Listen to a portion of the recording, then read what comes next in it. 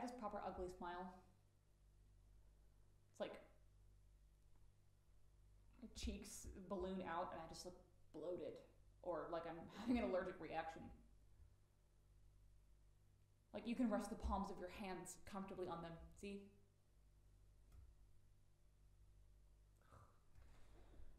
And I can't smile showing my teeth either because my mom couldn't afford to get me braces when I was a kid, and I can't afford to get them now.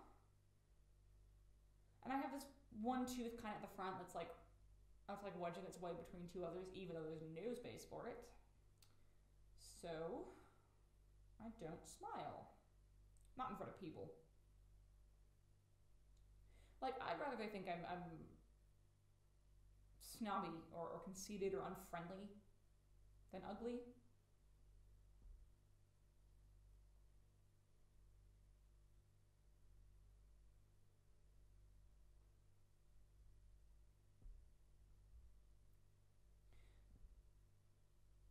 Okay, so when my nan died, she didn't have any money in her bank account because she thought they were the government's way of controlling the masses. And she didn't leave anything under the mattress either because she spent what little she had on gin and the horses. But she did leave behind her sewing machine.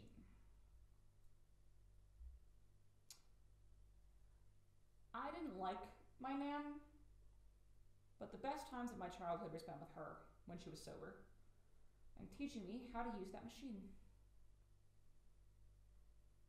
She could make dresses out of curtains and trousers out of duvets. And that was the closest thing to magic I had ever seen in real life.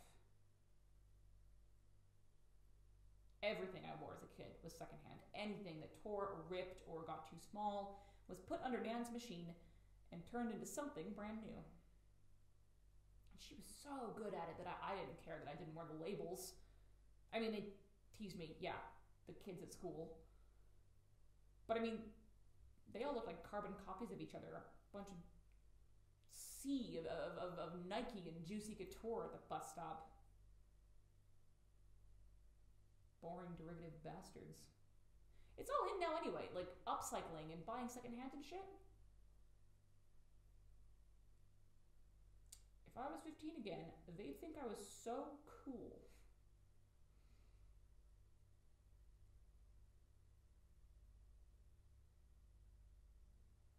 So yeah, Mom let me keep the sewing machine. She was gonna sell it along with the rest of Nan's stuff, all her little ornaments and fake diamonds, but I convinced her to let me keep it. It's like 100 years old. Or no. 40? But it's sturdy. It's a mean old son of a bitch in cold weather, but if you talk nice to it, it behaves itself. Sometimes. I repair clothes with it, duh. But like, not just my own, other people's too. It's a business, it's my business. I even took like a night class a few years ago on taxes and social media. And I have a business card with a little needle and thread on it. So it's official. Sarah Sews, that's the name of it. My business, my company. It took me longer than I'd like to admit to come up with a name. But yeah, it's cool being a business owner. Like if I go out for a drink and I meet somebody and they say, so what do you do? I say, well, I have my own company. Oh, people get impressed by that. Like proper, like, oh, this one's potentially interesting. And like, yeah, some people sort of tune out maybe when I start talking about what I actually do. I think it's whatever. They all take my card, and nearly all of them call me in an emergency. Like this one guy, proper posh fella, Clive. I met him at a bar, a pub neither of us would usually frequent because it was too lowbrow for him and too expensive for me. It was nearing 1 a.m. and he was wasted, and that's usually when men start chatting me up because I'm like the only viable option left. He laughed when I said that I repair clothes for a living, but he took my card, shoved it in the back of his wallet, and left without saying goodbye. Well, that's the last I'll see of him, I hope, but then he calls me at 7 a.m. a few months ago, begging me to repair a pair of expensive trousers that he'd managed to tear a hole in doing the splits at a Christmas work party. Oh, you have to fix them. Oh, they're probably more expensive than anything you've ever owned in your entire life. So I did. And I always do a fantastic job, but this time with these trousers, if you had taken a magnifying glass to the stitches, you would not have known that the wearer made an ass of himself doing the Macarena in them. Like, I made them better than new. I made them spectacular. And I didn't do it because I fancied him either. Like, I don't. Not really. It's more because like, I could remember him laughing at me. Like, there was something wrong with me. And, like, I went to the bathrooms right after and had a little cry about it. And I pretended it was because I was drunk, but I had been on tap water most of the night. It was more because, I don't know, I guess I just wanted to prove something to him. Prove that I'm good at what I do. That what I do is clearly nothing to laugh at if he's calling me at 7 a.m. a day before Christmas Eve. I'm like, I don't know if I did. I mean, he barely even looked at them properly when I delivered them to him in a cafe, neutral ground. Because he wouldn't be caught dead in my neighborhood, and God forbid I ever set foot in his. He barely said thank you to me. He just handed me an envelope with a 50 in it and went on his way.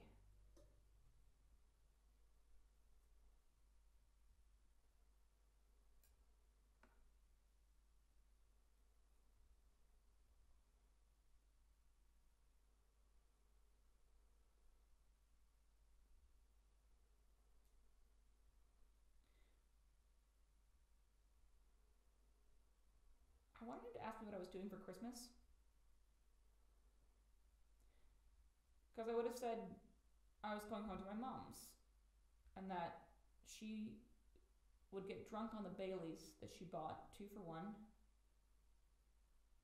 And I'd cook us a turkey that we'd have to smother in gravy to make edible. And then we'd sit in silence watching some shit on TV, like a musical from the 50s or EastEnders with them howling and wailing in the square because somebody's dead. And I'd curl up under a blanket on the couch. And in the morning, my mom would say, wasn't it time you were getting home? Because she was too hungover to be polite about it. And when I did get home, I'd finish up the projects I had waiting for me, all the ones that weren't time dependent for all the little old ladies who live near me whose fingers are getting too stiff to do the work themselves. Like, no rush, love. So that's what they say to me. No rush, love. No rush, love. A pretty girl like you has probably got better things to do than tend to a tablecloth.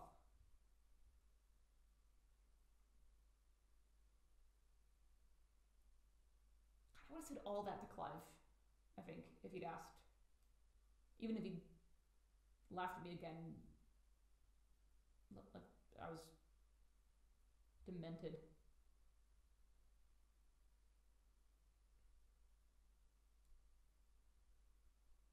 But he didn't.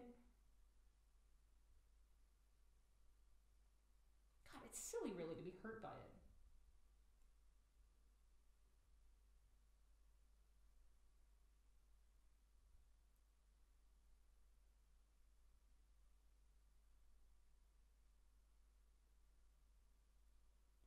I've had to get it repaired, the sewing machine.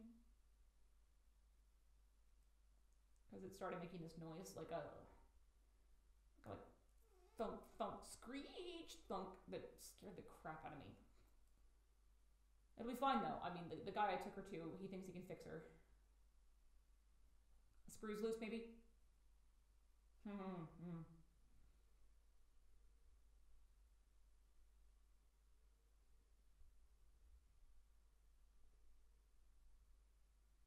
It is the only dependable thing in my life.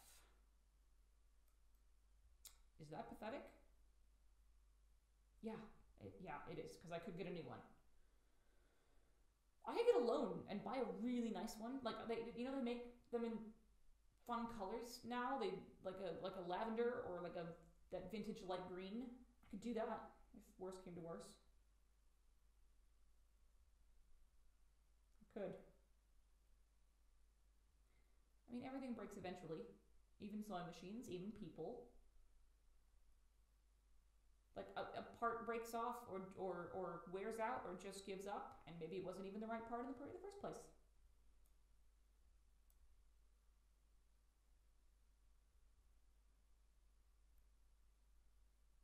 I used to think that was me. I mean, I still do sometimes. But it's getting better. A bit, occasionally.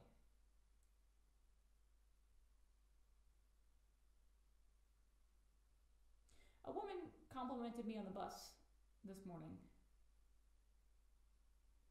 She said she liked my jacket and asked me where I got it. And when I said I made it, she was just so